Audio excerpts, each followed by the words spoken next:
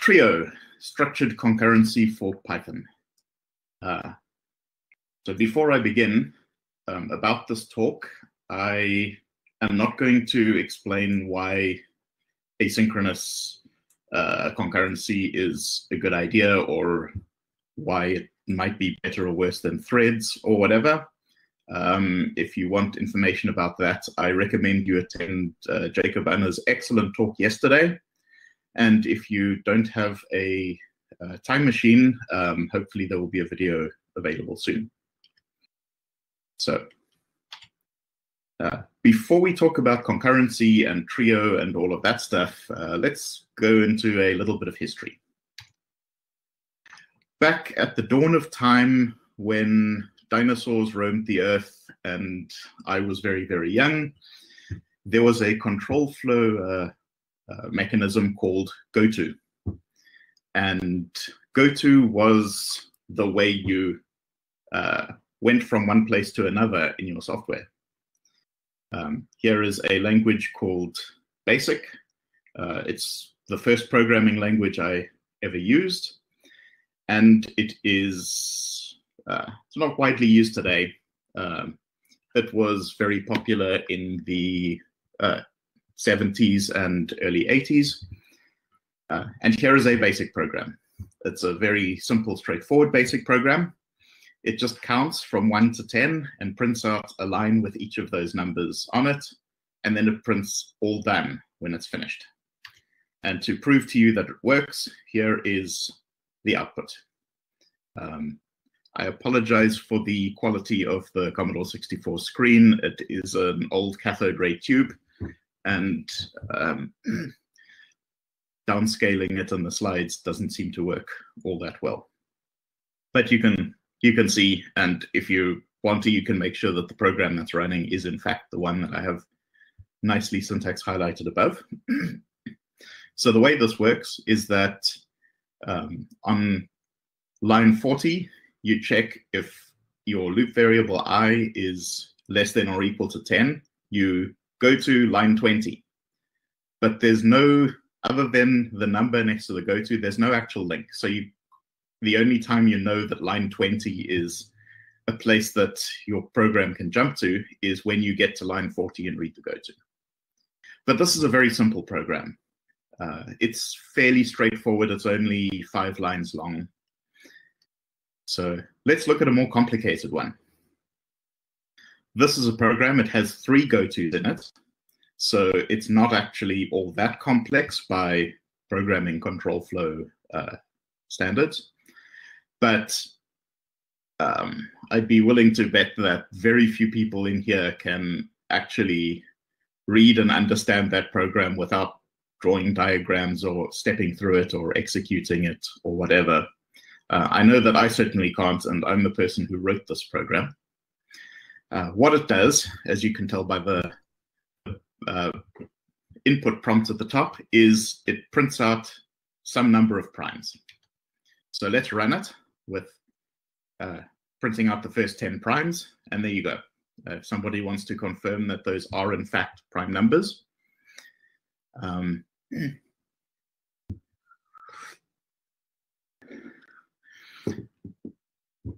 Now, this program has 3 go-tos in it. They all jump to different places, and it's a mess. It's a very simple algorithm. It basically has 3 nested loops in it, but nobody's going to follow that easily. Fortunately, we were rescued from goto by the invention of structured programming, which I'm a little young to have lived through that. It happened around the time I was busy learning what buttons on a keyboard did. And in modern languages, we don't use goto. We use for and while and if, and we have nice blocks. Python has particularly nicely visible blocks. So the first program I wrote, and I had in BASIC there, that printed out 10 lines. Here's the equivalent in Python. Much easier to follow, no go-tos. You can tell that the the indented print is the thing that happens in the loop, and the all done happens at the end. And you can tell immediately where the bit that repeats starts and ends. And here is the equivalent of the prime numbers program. It's still complicated. It's not that easy to follow, but at least you can tell where the loops are. And you know that the stuff at the beginning, before the while, is stuff that isn't going to repeat, and the stuff inside the while is the outer loop, and then there's an inner loop, and etc., etc. As an aside, one of my favorite little bits about this program is the else block on the end of a for. You can do that with while loops as well, and anything in that else block runs after the loop, but only if you don't break out of the loop. So if, that runs for prime numbers because we haven't broken out of the loop.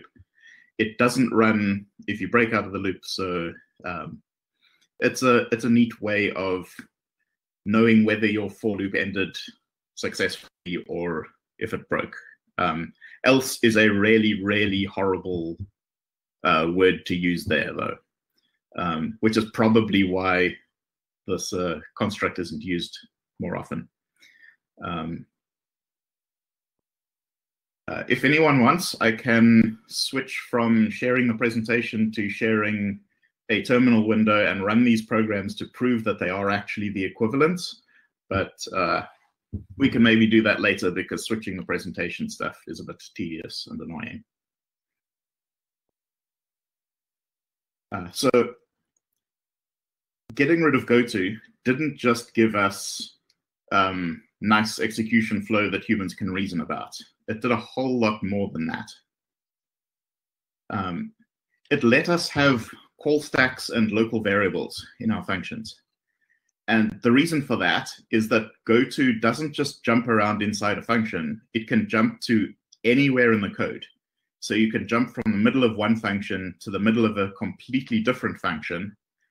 And if you can do that, then you can't rely on local variables because they may not have been set. You've got all the ones from the previous function instead of the new function. Your call stack doesn't make sense anymore because you're now in a function that was never called.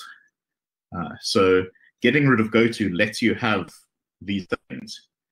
You can have exceptions and nice error handling because now you've got call stacks. You can unwind them. You can jump to your caller. You can wrap a try except around some nested piece of code and catch any error that happens inside it. And something that Python does particularly well is that you can have context managers and with blocks. So with open file name as file, you can open a file for the duration of a block, and then no matter how you leave that block, whether it's by reaching the end of it or raising an exception or anything else, you'll be guaranteed that when your program flow leaves that block, the file will be closed. And you can do this with anything. So that's all these wonderful things you can get just by not having goto anymore. So that's some history. And the part of this, the name of this talk is concurrency. We've talked about structured in the history lesson, and now let's talk about concurrency. So what is concurrency? Here are some words that spring to mind when somebody mentions concurrency. I can throw in a few more. Race conditions, philosophers with strange habits in cutlery, etc., etc. All of these things are associated with concurrency, but they're not actually what concurrency is. So at its core, concurrency is having multiple independent flows of execution. So instead of having one flow of execution through your program, where you go from line 10 to line 20 to line 30 to line 40, and then jumping back to line 20, etc., etc., etc., you can have multiple of those happening maybe at the same time, maybe switching between them, maybe interleaved the ordering of those things doesn't matter because they're independent. They can happen in any order. And the thing that makes it interesting and difficult is having communication between those flows of execution.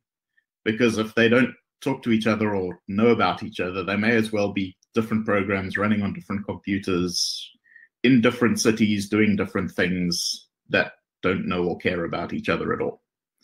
Technically, my program running and your program running are concurrent systems, but they're completely disconnected from each other, so it doesn't matter. When you've got communication, it gets interesting and useful and also difficult. So concurrency has its own go-to, which we use a lot. I'm going to call it spawn. Different languages call it different things. The name that's closest to go-to is the language Go, which calls its spawn primitive Go. But having Go and go-to, and Go is a very common word, so it's confusing to talk about. So I'll stick with spawn. This is Erlang, which is a language from the 80s. So about 10, 15, maybe 20 years after BASIC with its go-to. Don't worry too much about the syntax. You're not expected to read and understand this program at a glance. But there are two main parts to this program. The first bit, which is now highlighted, is a recursive function which every time through the loop, it prints out a message and then sleeps for 200 milliseconds and then prints out the next message. It counts downwards rather than upwards, like the BASIC program did, just because it's easier to do that with recursion and a little less code. Adding a few lines, I could make it print forwards instead, but that's just extra complexity. And then the thing that makes it concurrent is in the main function here. We spawn it once with task 1 as the message, and then we spawn it a second time with task 2 as the message, and then we just wait for them to finish. So I will actually switch the presentation thing and run this. If I can find the right window. There it is.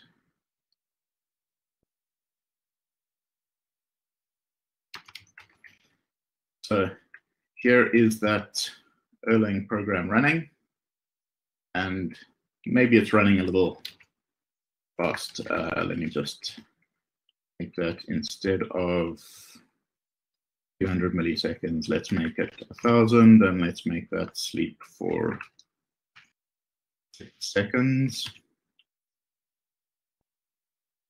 So there we have it, both tasks running, counting down simultaneously, and at the end, we finish. So that's a concurrent program using the primitive, the concurrency equivalent of goto. But we're not here to talk about Erlang, we're here to talk about Python, because this is a Python conference. Why did the screen share end? Come on, share the screen.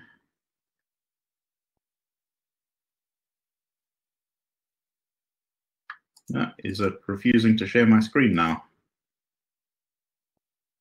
It says it's sharing. Let me stop and try again. I guess the lesson here is that we shouldn't try to do examples. Yes, Big Blue Button really doesn't like me using Emacs. So here we are again with some Erlang. And Asyncio, which is the standard library concurrency async framework for Python, calls it create task instead of spawn. So here's the the equivalent of the Erlang program written using async.io. We have the function that prints the message every 200 milliseconds, sleeping in between. And we have the main function, which spawns 2 tasks and runs them concurrently. But it doesn't just spawn the 2 tasks. Oh, hey, I can see my mouse cursor here. It first runs the function once, kind of synchronously, so waits for that to finish. And then it spawns 2 tasks in parallel. So these 2 things will happen at the same time, but only after this one is finished.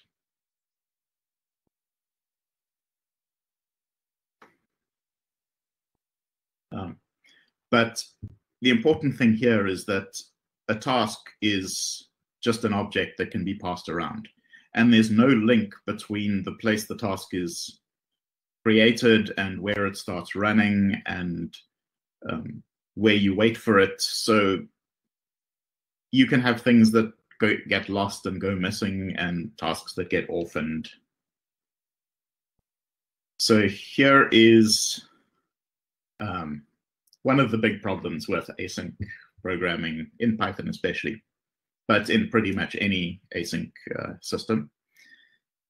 Where do errors go? So we have an asynchronous function that waits for a little bit and then throws an exception, and we call it in 3 different ways. So the first one, we call create task, we assign it to a variable, and then we just never wait for it. So the error from this task, just nothing ever catches it.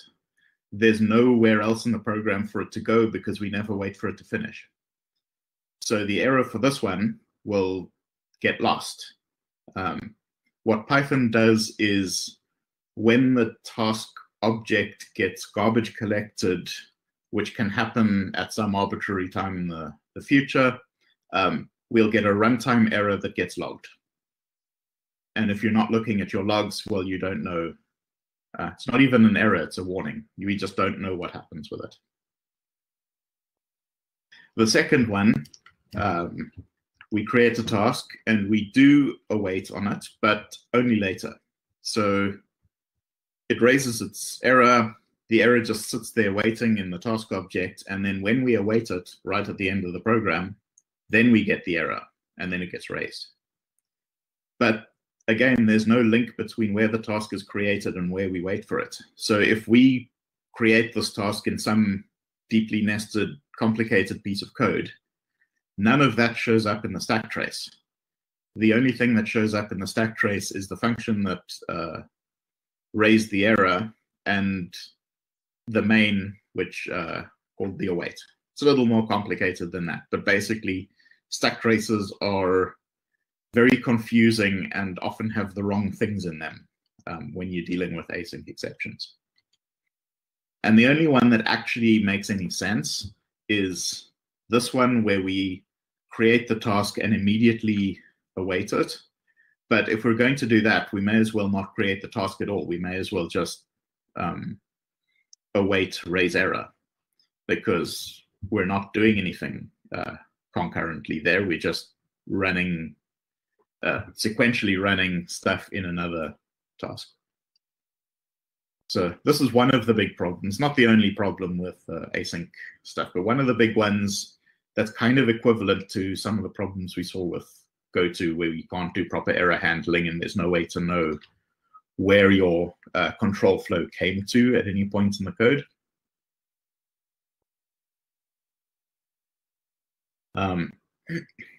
So this brings us to structured concurrency, which I'm not going to have an example here because that's what the next section of the talk is for.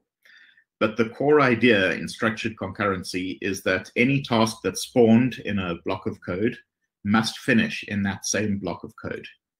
So there's no way to spawn a task and then move on to do something else, and your program's somewhere completely hidden away or in a completely different part of the program when your errors happen or when your tasks finish. So this is one idea. It's a very simple idea, but it's very powerful. It's the same kind of idea that you get from Go to not being able to jump from the middle of one function to the middle of another function. So the advantages of structured concurrency, as we'll see, is first, you get execution flow that humans can reason about. The same as with GoTo. We can now see what our code is doing. We know where all the concurrent tasks are happening. We can have nested contexts and task local state. So that's kind of like having a call stack and local variables, only with concurrency. So I can spawn a task, and then that task can spawn its own tasks, and my spawn task will wait until its tasks are all finished before it finishes, and everything is nicely ordered and structured, and there is always somewhere for errors to go, and we always know what state our program is in. Which brings us to well-defined cancellation and error handling. So if one of your subtasks raises an exception which isn't caught, well, that bubbles up to the block that spawned it, and then everything inside that block gets cancelled, because that's what happens if you get an error. Your block stops, and then you get that exception raised. More detail on that in a bit. But most importantly, no orphaned tasks or missing results. So you never have code that just goes on forever and everything's lost track of it and nobody knows what it's doing. And it could be doing anything. So the third part of the title of this talk is Trio, which is the framework we'll be using, which Trio is built on the ideas of structured concurrency. So the best way to learn about Trio is to read the documentation. So I think we're done here. You can all go off and read the documentation, and everything will be great. The docs are actually excellent, so you could just go and do that. That's what I did. But since we still have a few minutes left of this talk, I will actually talk about Trio some more. So brief intro to async programming. You've got async code that can call sync code, but don't call anything that blocks. And sync code can't call async code. Sync and async sound way too similar when I'm saying them. But anyway, synchronous code can't call async code unless you're writing a framework like Trio or async.io, and then there's some special mechanisms to make that work. So here's some ways you can get async code wrong. The first is to try and await something in a sync function, and that you'll know immediately because the compiler gives you a syntax error. You're not going to miss that in your code. The other thing you can get wrong is to forget to await an async code. So here we have, we're calling an async function, but we're not using await. And this, you get a runtime warning logged, and you don't get, well, what you actually get printed there is the representation of a coroutine object.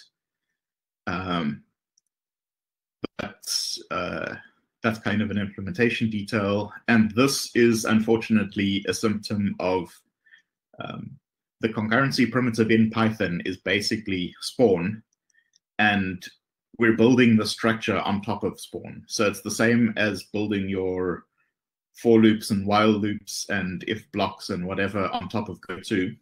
If GoTo is still there under the hood, while you can get some of the benefits of not having goto, you can't get all of them. You can't trust that there won't be some code somewhere that uses goto and breaks everything. But Trio does provide some tools for debugging stuff. I'm not going to talk about trio.abc.instrument anymore in this talk, but it is incredibly useful, and the docs explain how to use it. So if you find yourself with code that seems to be doing weird stuff, it might be a good starting point for debugging. So how does Trio actually do the structured concurrency? The main thing here is it's called a nursery. So instead of having the equivalent of asyncio.create task, which you can call anywhere, the only way to create a background task is to use a nursery. So this code, as before, we have our task function that just prints a message n times. And in our main function here, instead of using create task, we use nursery.startSoon. And we have this async block with the nursery. So async with open nursery as nursery. And what that does is any task started by this nursery will cause the block to block, basically. The block doesn't end until all the subtasks are finished. So you'll notice we never await anything in this block. But both tasks, well, task 1 will print its 4 lines, task 2 will print its 2 lines. Both of them will finish before we leave this block and get to the all done.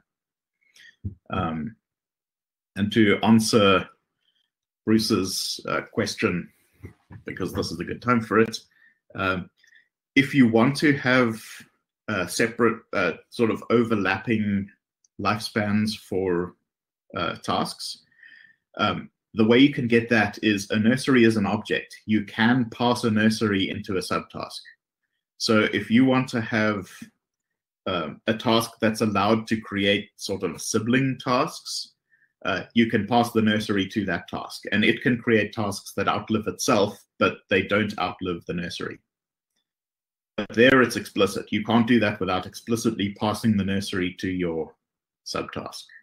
So there's a mechanism for it, but your lifetime of your tasks is still limited. You can't outlive the parent. It's just you can pass the parent around and create. You can have your subtasks create sort of siblings instead of their own children. I don't really have an example for that though, but it's straightforward enough to figure out if you play with it. A really nice consequence of this is timeouts. If anyone has ever tried to have a timeout on an HTTP request, you will understand the pain. There are multiple different kinds of timeouts. Are you talking about a connection timeout? So you'll stop trying if you haven't made a network connection within some amount of time. But once the connection's made, well, the server can take 3 hours to send your response, and you just have to sit and wait. Or maybe you have a timeout on the server, or the amount of time between data being received. It gets really complicated. And what if you want to run make 3 requests sequentially and have a timeout for all of them? Well, you have to now figure out how long the first request took and subtract that from your timeout, etc. Really, really nasty.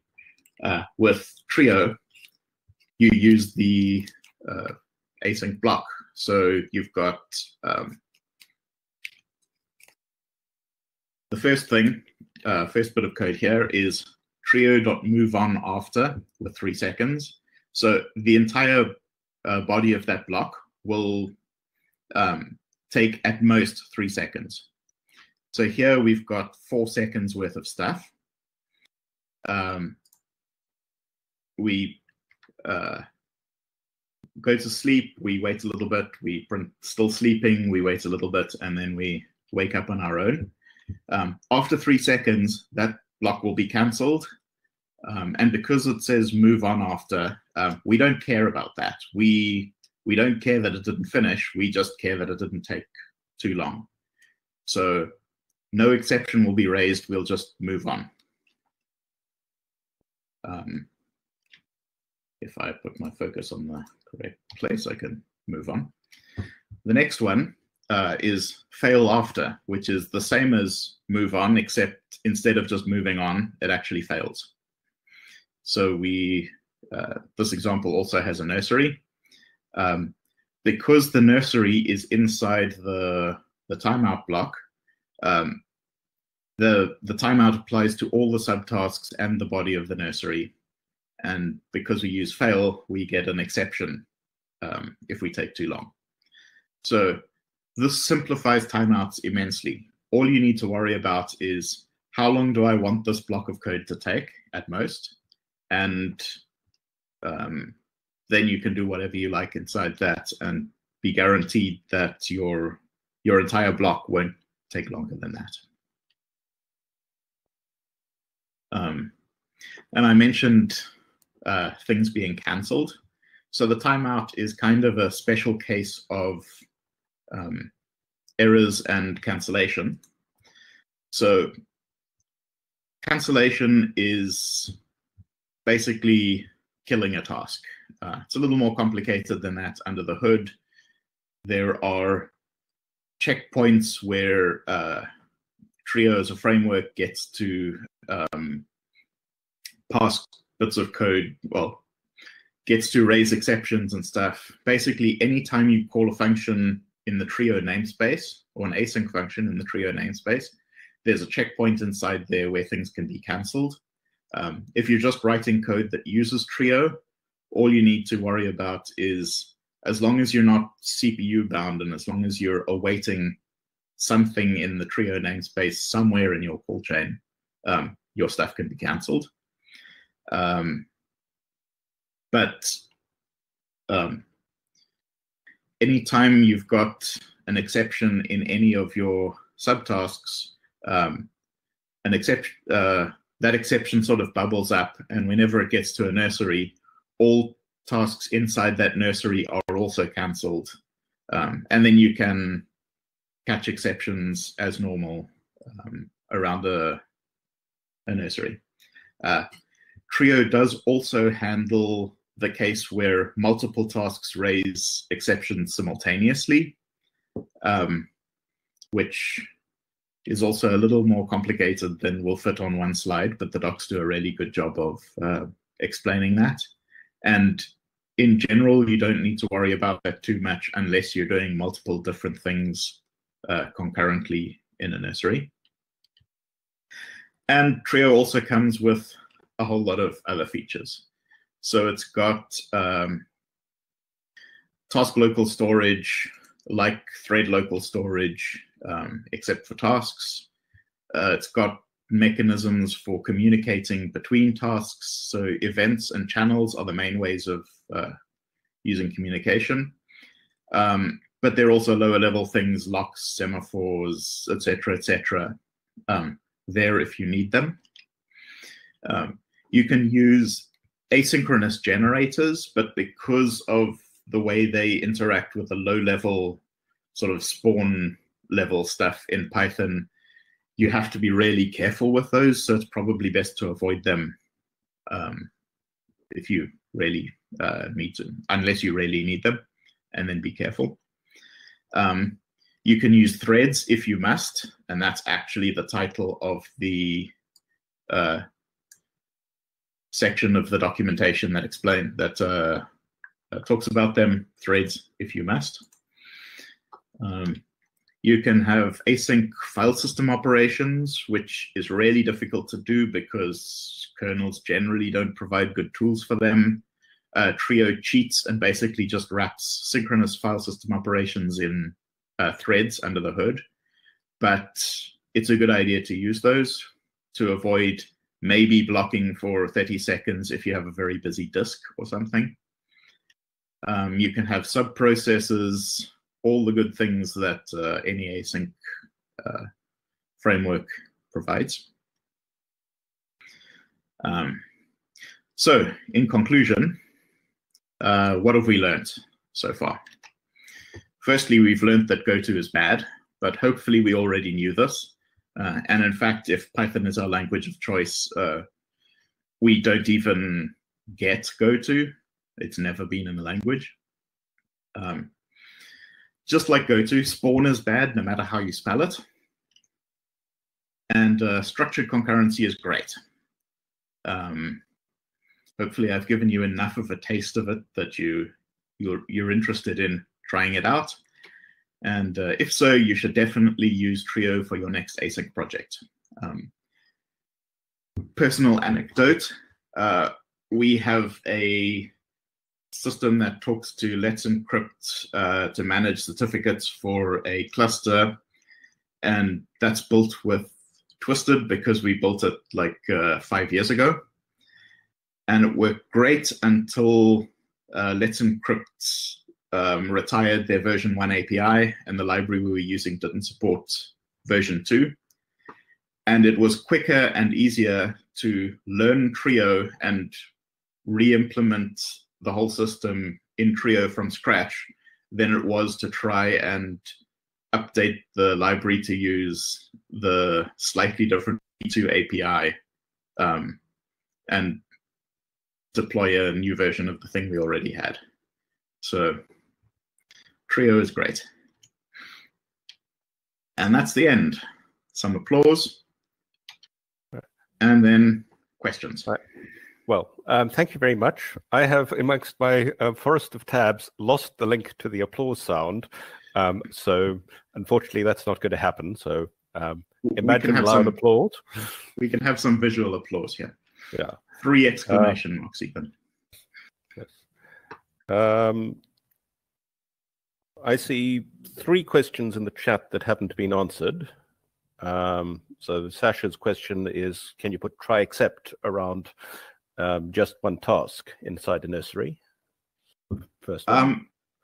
Because exceptions only get raised on an await or in sort of around the nursery block, you putting try except around your, let me just go back to slide that has it. Putting try except around a start soon call won't do anything. But if you want try except around one task, what you do is you write a little function that just wraps the task you want to call with an exception handler. So wrapped print lines, try, there's await print lines, blah, blah, blah, and then your exception handler, and then returns after that. So similar thing with a timeout, actually. If you want to do a timeout for separate tasks, you have to do that either inside the task or around the whole nursery block. Putting a timeout around the start soon call doesn't do anything. That is explicitly mentioned in the docs. You are warned about it. And then Bruce had a question about integrating Trio and async IO code. Can you call one from the other, or how do you handle that? It's not easily. It's a bit of a problem, but there is a project called, I think it's Trio Async IO, which is maintained alongside Trio. It's in the Trio GitHub organization. Yes, Trio Async IO is the name of the project. Let me just paste it into the chat here, which lets you use async IO libraries with Trio. I haven't used it myself. Apparently, there are some weird corners with things that use some of the less frequently used bits of async IO, but it is it does exist, and I believe it's been used successfully for by various people, but don't have any experience with it myself. In terms of ecosystem and why you might need to use async.io tools with Trio, if you want an HTTP client, HTTPX supports Trio natively. And there's a sort of Flask-like web framework, Quart, I think it's called, which has a Trio version. So if you've got a web framework and an HTTP client, and what else do you need from your async ecosystem? Right, and then there was a question about whether Trio adds any sort of performance overhead. Oops. I haven't seen benchmarks. I don't think it adds significant overhead. The docs do mention performance in the stuff about the file system things, because the async file system operations give you like 100 millisecond spawning a thread overhead, because it runs everything in a thread, which makes them slower than using blocking file system operations directly, as long as the file system doesn't block. If your file system blocks, if you're on spinning Rust or whatever, you might block for like 2 or 3 seconds. So that's a very kind of bimodal thing. Either you're not blocking at all or you're blocking a lot. So using the async stuff reduces the blocking there. But other than that, I don't remember the docs mentioning performance at all. And frankly, all the stuff I've done has been IO bound. So if there have been performance issues, they've been lost in the noise of my runtime. And then there was one last question on any IO which promises ability to run on async IO, Creo, and Trio. Do you think it's a good idea to try and do that in general, or are the APIs too different and one should specialize your library? I think it depends. So the benefits of GoTo, the main benefits of GoTo are only there if GoTo is not available at all. So if you're writing application code, it's probably best to use Trio directly and only Trio. If you're writing a library like an HTTP client or something that you want to have usable from Trio and async.io and Curio, etc., then something like any IO might be a good idea. But in general, ideally, you want GoTo to not exist rather than having GoTo alongside all the other constructs, where it can still wreak havoc with something somewhere in your library uses a GoTo, and then you can't rely on a call stack anywhere. But I haven't used any IO myself at all, so I can't speak from experience there.